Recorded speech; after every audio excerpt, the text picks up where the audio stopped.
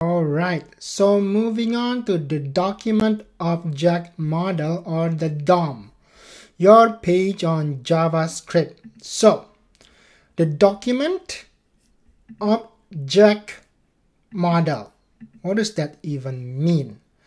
It means we treat a document as an object. Okay, so we treat a document as an object.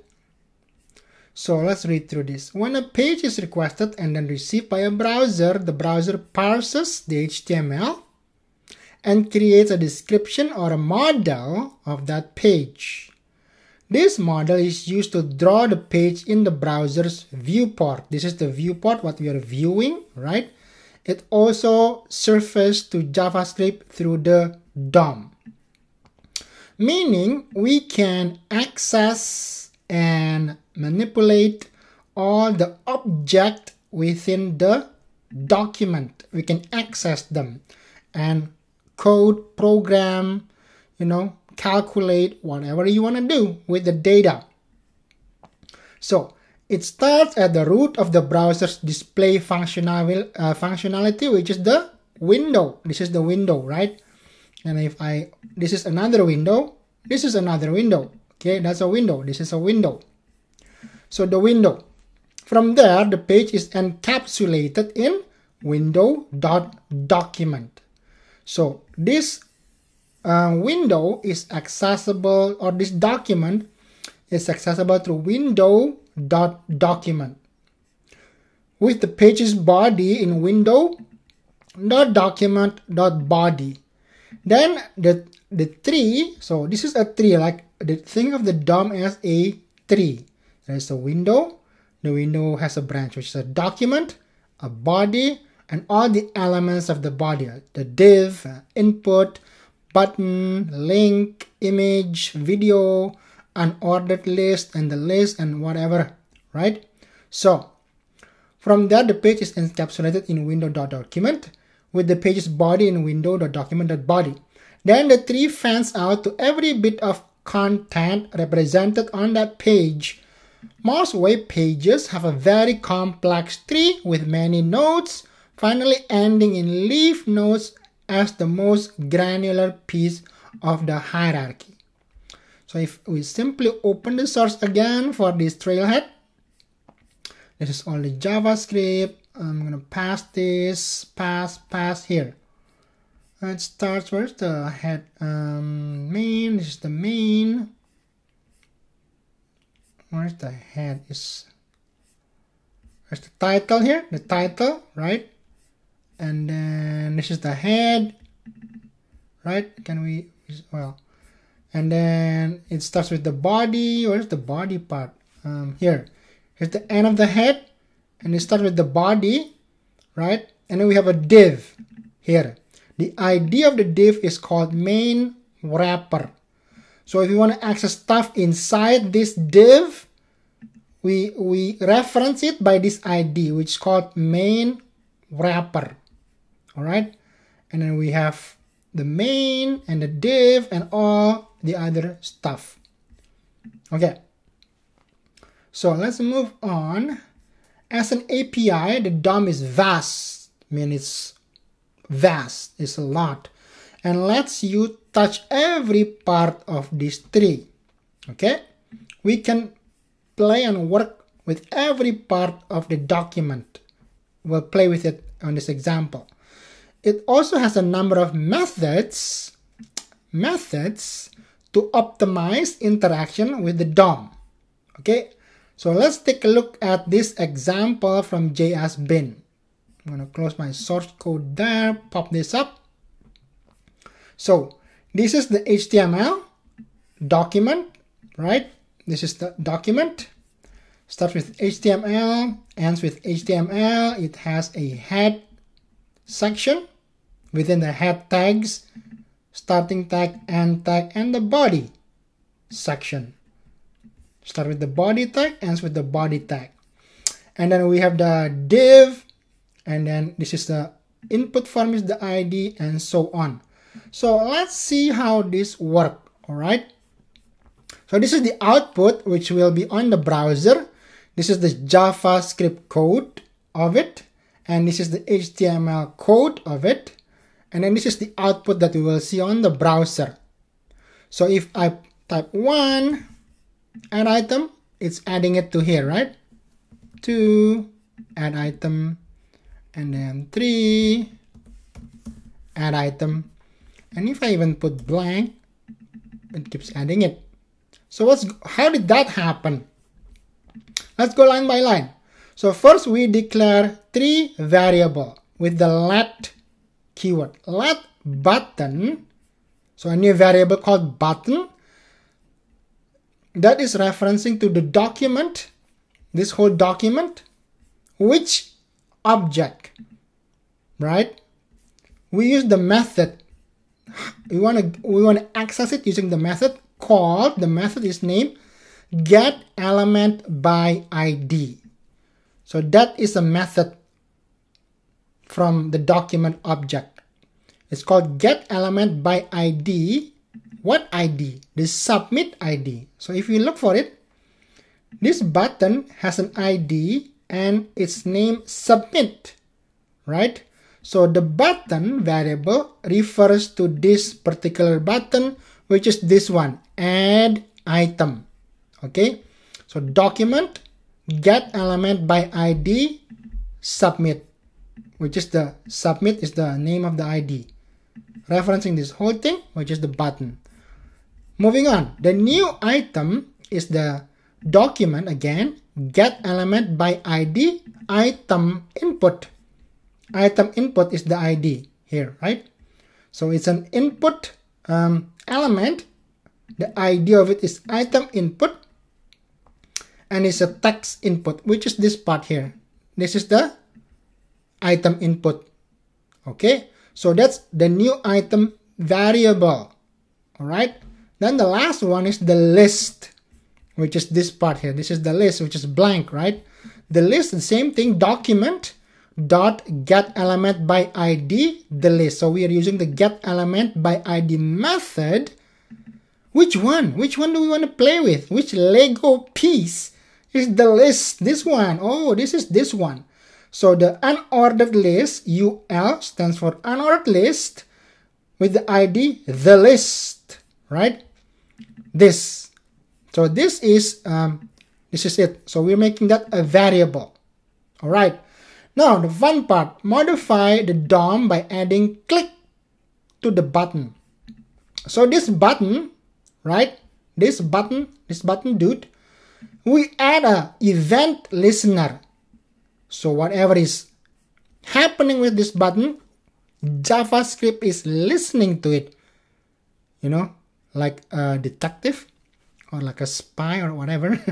It's listening to the button. What is he? What is the button doing here? So the button add a method which add event listener. What kind of event? Oh, we want to hear for the click event. We have a click event. So we have a on mouse over, on blur, on focus, or whatever. So we're using the click event, and then we declare a function if this event ever occur, right? What can we do if somebody clicks on this button? An event occur, so this code will run, right? So first, we're going to declare another variable, let text node document dot create text node. This is another method. Well, we're not going to go too deep into this, but you get the gist, right? You get the idea, right? This is another method, create text node. What is the value? The new item value. The new item is this one, right? This is the new item. This new item is the input element, the value of it. What is the value? Whatever you type in it, that's the value. This is the value, okay? So the text node variable will contain the value of whatever you type in here, okay? And then you create another variable, let new list item, and it's gonna use the create element method create element, document, create element. What kind of element? A list element. Oh, it's a list element. Okay. So then we use another method, new list item, which is this one, append child. How would you know to what kind of method is available? Well, you can refer to the reference later on, but this is just a trying out how things works, just for you to understand how things connects. Okay. So there's a method called append child. You know, append means, right, add or append. So the new list item append child, what are we going to append? The text node. Okay, the text node. What text node? This one, which is this value. So append that to this list. Oh, it's getting pretty fun, right? And then insert that list into the UL, into the unordered list item. So the list append child method new list item, add it to this guy here, which is this guy, which is this guy. Okay, it's all linked together. Okay, so and then that's it. It's gonna keep adding it whenever somebody clicks on the button. Click. It's listening. Oh, for a click. We're just gonna listen for a click. Nothing else. We don't care about a mouse over. We don't care about whatever, right? We just listen for a click. If there's a click, the function will run and this whole thing will get added. Boom. See? Like boom. Alright? So, that's how it works basically. So, I'm gonna go back and move forward. So, we've talked about this. Each time you click on the button, the code reaches into the input field. Right? Reaches into this input field. Right? And then what? Reads its value, which is boom, converts it to a text node, creates a new list element, insert the text code into the list node, and finally sticks that new list and text node into the UL element. Whoa, that's what it's doing, right? So, we have a takeaway here. This is the takeaway.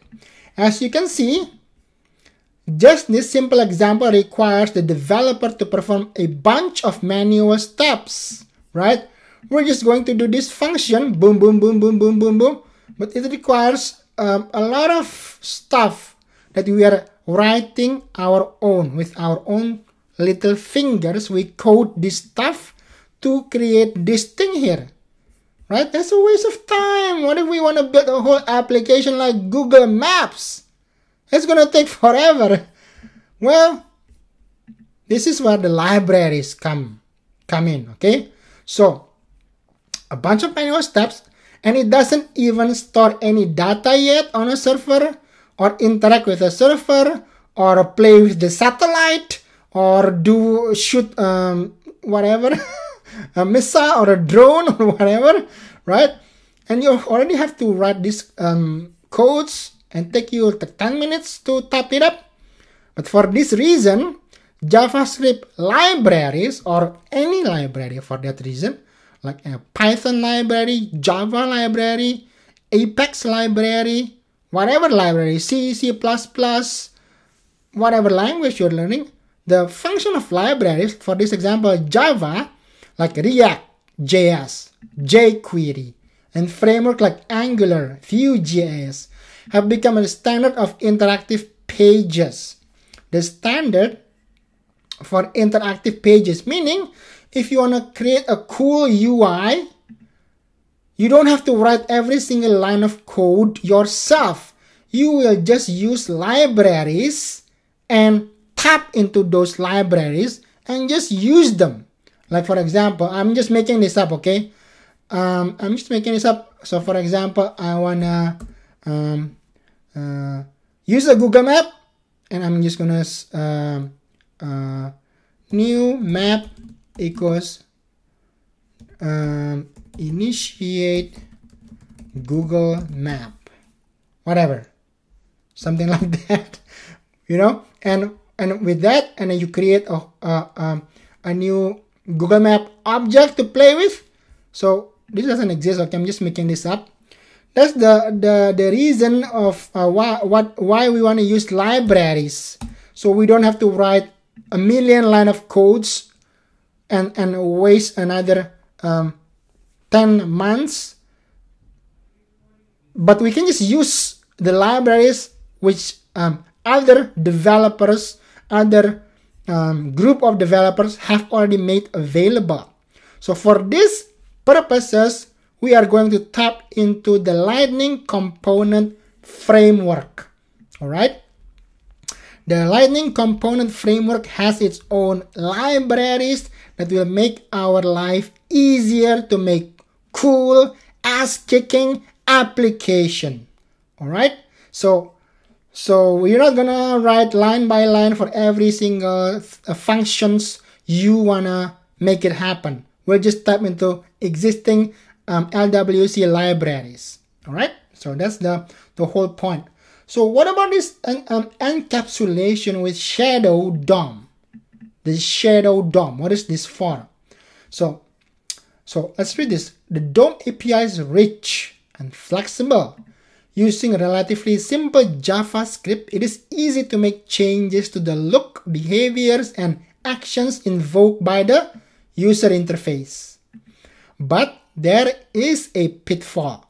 The DOM model makes it difficult to encapsulate pieces of the UI. What does encapsulate means? It's protected. You'll see. And protect them from accidental or purposeful, like a hacker, and malicious changes. Alright?